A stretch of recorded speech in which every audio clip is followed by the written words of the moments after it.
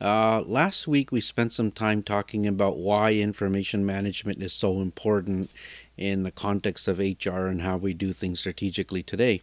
We went over the model of what an HRIMS could look like, meaning that there are inputs into the system. And remember, a system is simply a way of doing something. So imagine your HR department, you're constantly feeding it with data. And you have to be aware of where the data comes from and systematically go out and get it. So you're continually feeding your HR information system. So efficient input of data, efficient storage of data, and at some point we surround ourselves with good people, credible, intelligent people who can make sense of it all. And then, of course, don't forget the tools and the technology. You know, anything from Excel to other parts of Office to a dedicated HR system like SAP, PeopleSoft, Super HR, Oracle, Workday, whatever it might be called, but an actual HR system that is used to manage data about your employees. So we managed to do that and realize that the outputs are information that we use for decision making. Now, in the context of why it is so important today, we talked about the fact that there's more employees in the service sector, and more employees means that they are the product and that there's more information to manage about the people. Therefore, the amount of information has grown to a mountain. Second is we now have much more complex employment law to deal with, and there's one way to comply with law, and that is to keep information. Therefore, the amount of information has just grown exponentially. And the third one is that we have a much fiercer, more competitive global labor market, so we need to compete better, greater need to compete.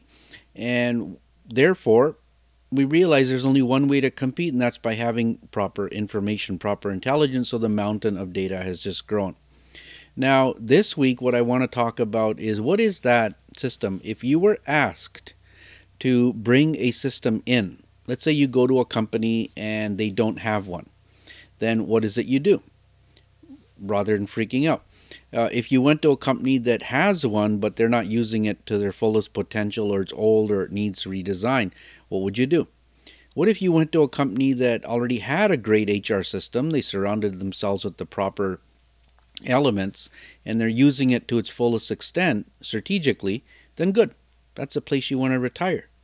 But when confronted with the task of bringing in a new HR system or revisioning it, looking at it from a different point of view, a lot of people, they kind of freak out. They say, oh my God, I don't know what to do.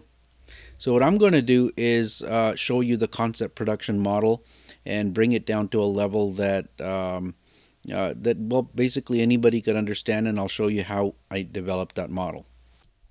So imagine you walk into an organization for your first job.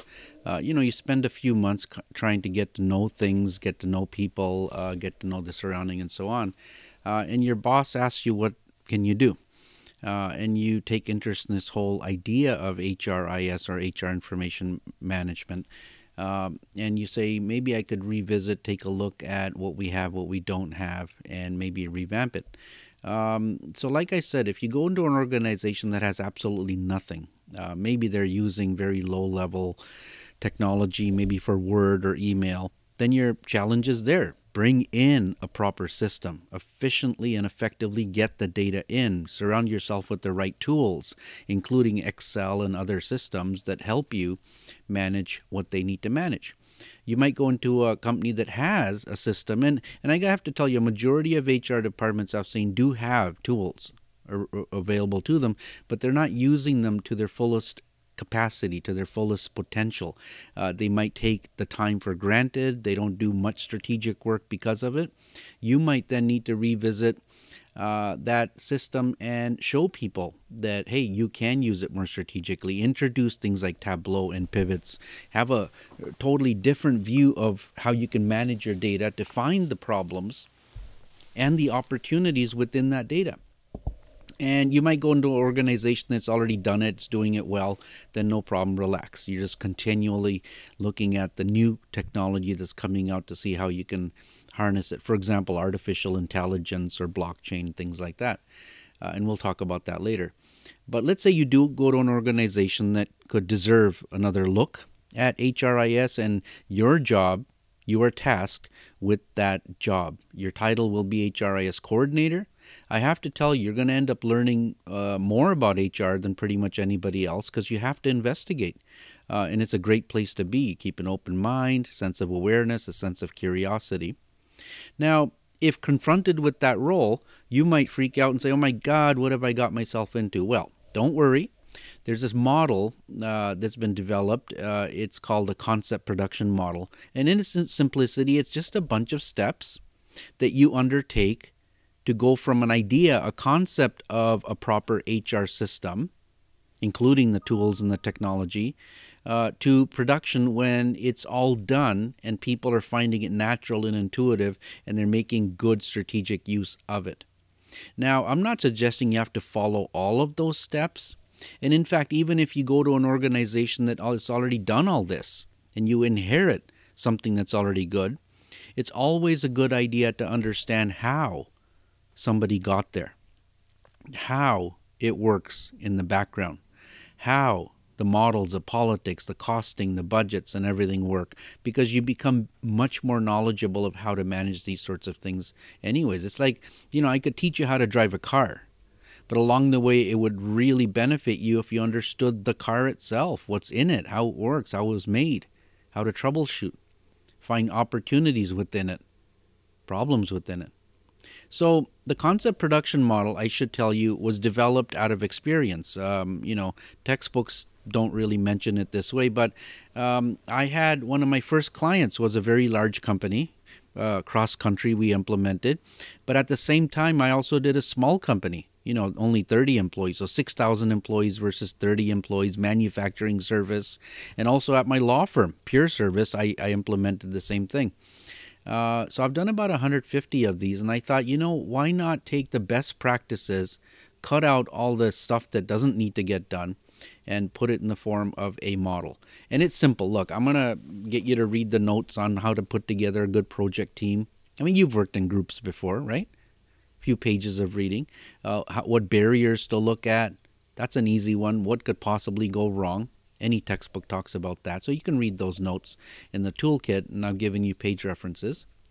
But next session, we're going to talk about justification, ROI, return on investment, because it is an investment in time, other people's energy and their motivation, and also money.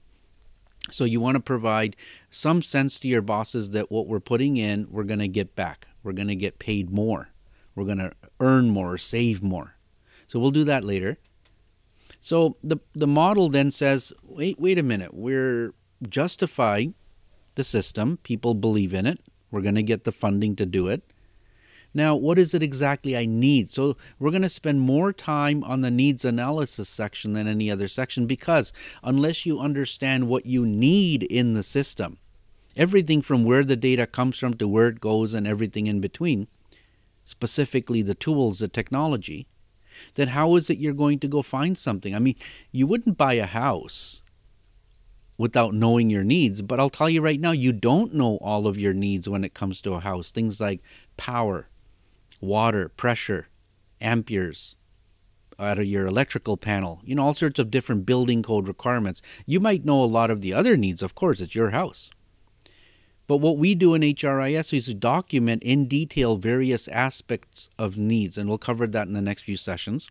And when you do that, you have a document that is going to tell you exactly what HR is, what it does, right down to the smallest component.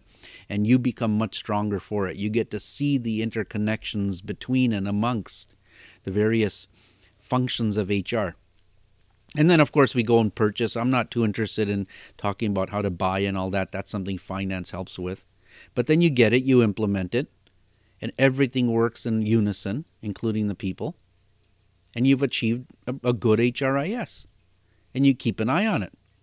You evolve it as new technologies come in. So in essence, that's what the concept production model is in its simplicity. Wait for the next few sessions to understand a bit more about each element. And then, of course, let's not forget that Excel is a huge, important part of it. And a part of this week's session, we're, of course, going to get into that Excel worksheet about Centra Inc.